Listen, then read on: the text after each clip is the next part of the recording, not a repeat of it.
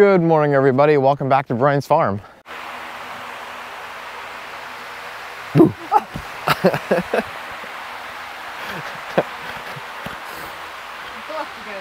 are you looking at? I don't know how I don't know you're not there. I just love these colors because I'm looking.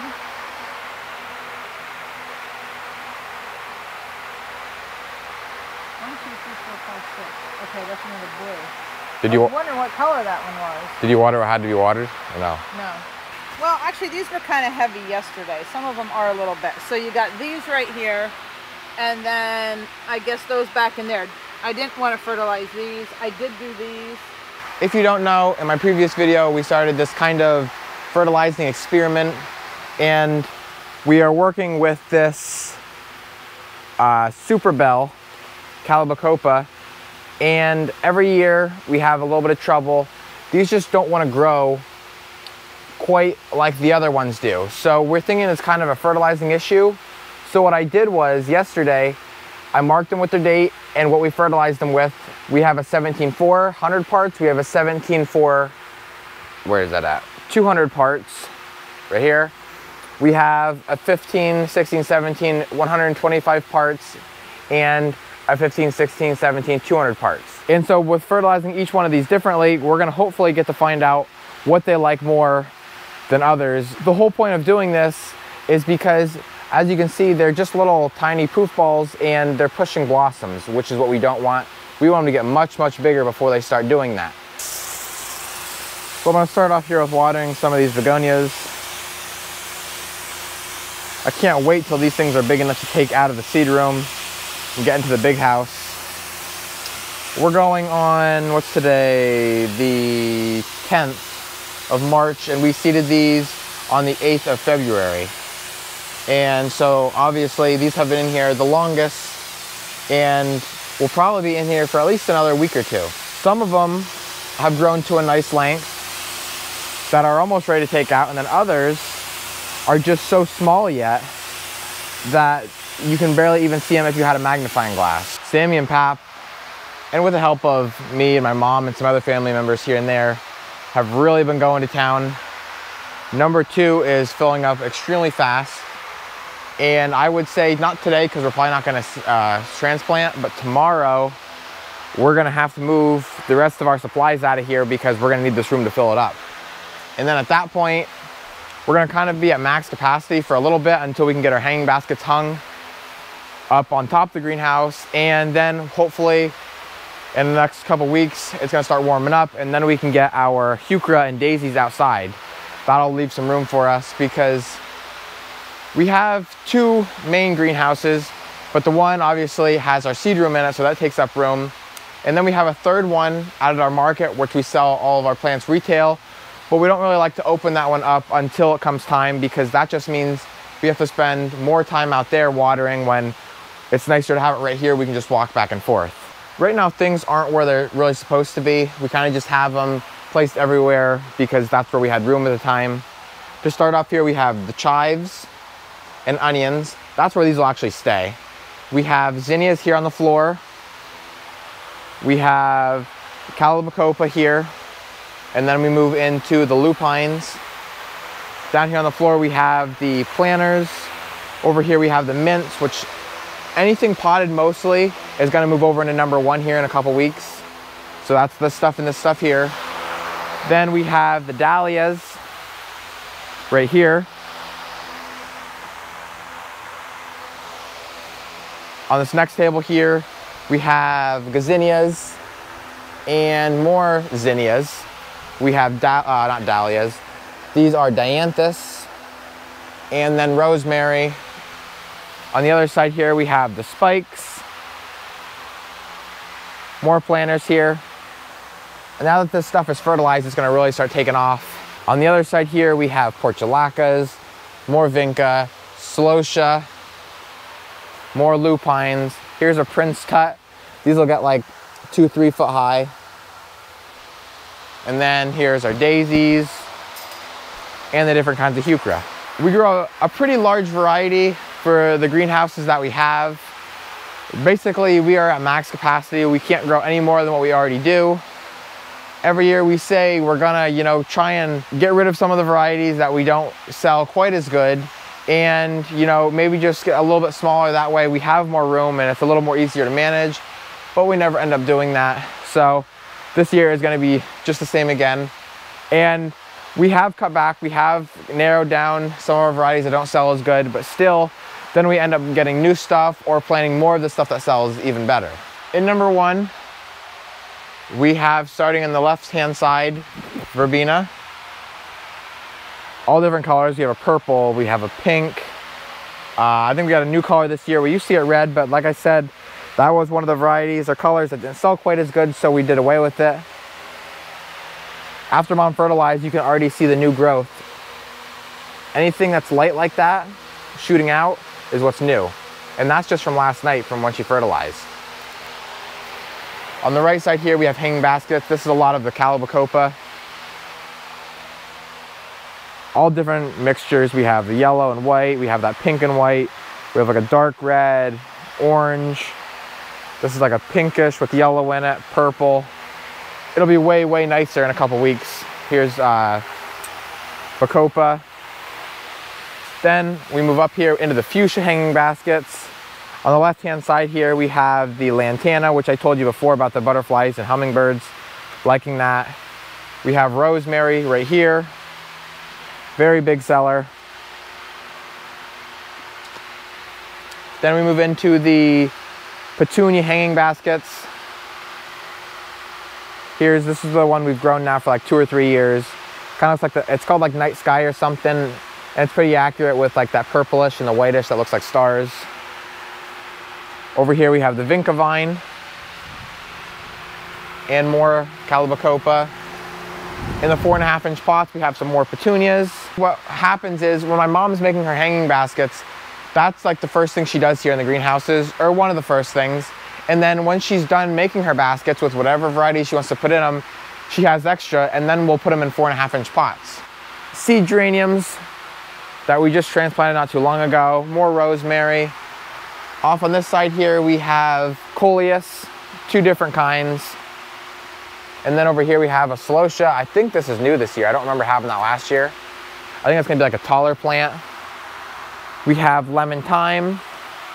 Everybody asks, which I should have maybe made it more of a point to get it this year, for lemongrass. I don't know how hard it is to grow. I don't know anything about it, but I know it is very popular. We move down here into the begonias. Here we have creeping thyme. We have lobelia here on this side. Here is our scented geraniums. Now this is different this year. We have our old style, what we usually grow, and then this is a different one this year. Over here we have the blushing lilac impatiens. And then we get into our bigger hanging baskets, moss hanging baskets. More of the impatiens. Here we have the sweet potato vine, we have the green, and then right down here we have the purple or blackish, whatever you want to say. The non-stop mocha mix tuberous begonias, and I showed these a couple days ago. The blossoms are really coming out now.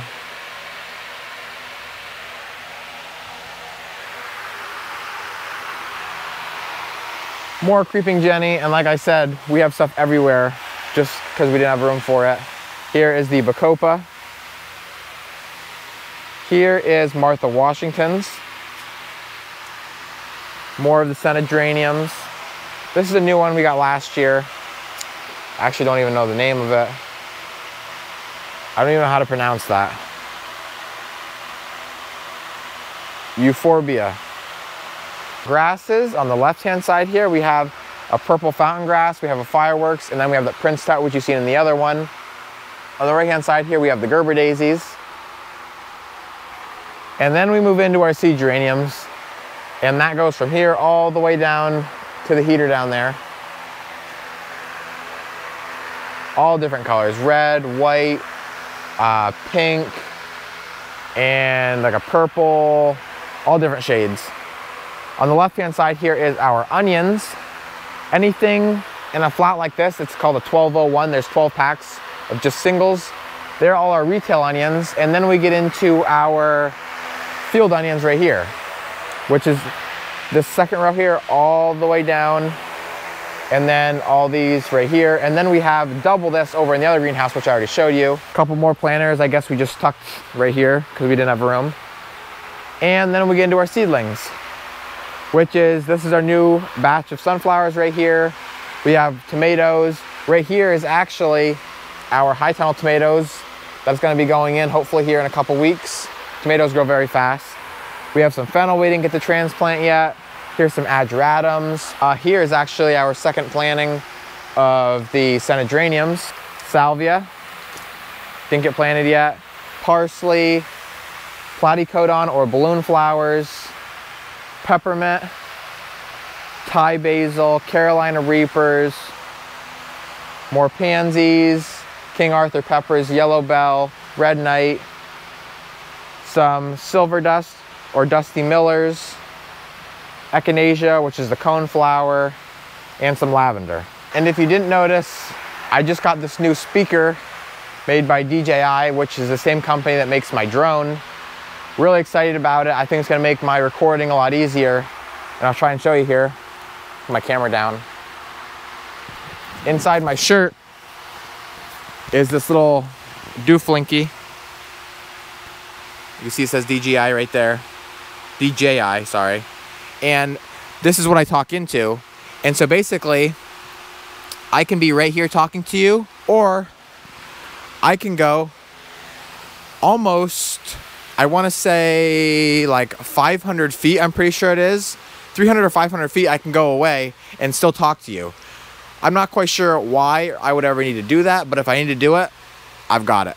And so hopefully with this new recording system, I can talk a lot easier and you'll be able to hear me more clearly around all these fans and all this noise that's always going on. I'm hoping it helps. I don't really know. I guess we'll find out and see. The other cool thing about it is, and it's not like I'm getting a sponsorship for anything about this, so don't think that's where I'm going. It gave me this magnet. I can clip it on my shirt if I wanted to, just like that. I don't really like that. It gave me this magnet, so what I can do is I can stick this on the inside of my shirt, and then I put the magnet on the outside here, and boom, now, if I have it sitting correctly, you can barely see it, and the only thing is I have this little magnet right there. That's all it is. So if you see this little thing hanging off me, you see a little bump in my shirt, that's what's going on. But so far, I like it. Mom missed some plants yesterday fertilizing, so I am going to finish fertilizing them for her. The only annoying thing is that now we have to run fertilizer through all this line for not that many pots, but it's enough to make it worth running it through, I guess. So here we go. I'm gonna run it in this bucket so you can see the water change colors after the fertilizer hits the line.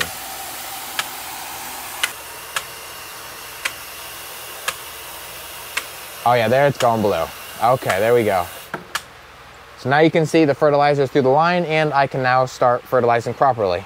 Sometimes when I mix varieties, we'll have one that comes on before the other, so we just won't plant that one, as you can see here, here, and here.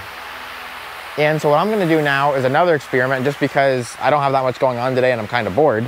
I'm gonna take this 15, 16, 17 at 200 parts, which is so much more fertilizer than what these little tiny seedlings should have. And I'm gonna just give it to a couple here that we already planted that doesn't matter about. And you'll see probably even by tomorrow or the next day, by the next time I probably put a video out, you're gonna see how crazy these things go compared to these ones here.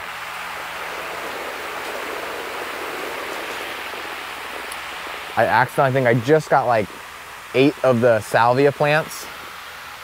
We're gonna see what happens. I'm also gonna do the same thing to this row right here.